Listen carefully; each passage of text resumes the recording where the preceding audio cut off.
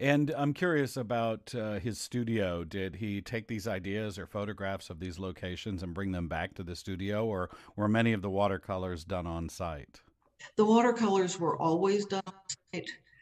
He didn't work on them.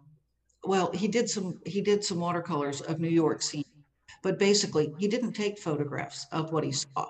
He was working inside plein air, say. Though I say there is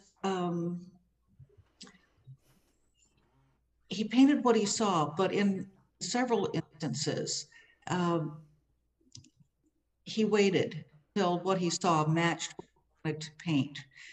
There was some correspondence saying that he wrote to somebody, I think it to his gallery, saying that he and Joe were staying on in Truro for a little longer in the fall because he wanted to get just the right sky to paint. And the sky hadn't happened when he was painting the structure, so he waited for the right sky. Which is a fascinating way to think about it.